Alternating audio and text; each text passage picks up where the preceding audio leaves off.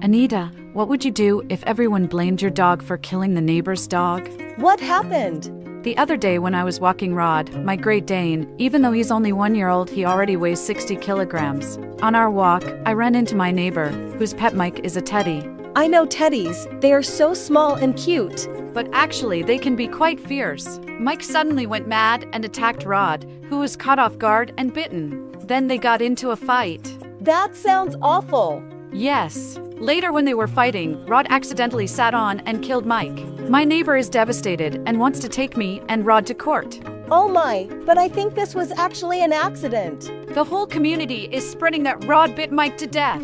Everyone is unfriendly to Rod now. But Rod is usually so gentle. I'm so angry. A dog's temperament really has nothing to do with its size.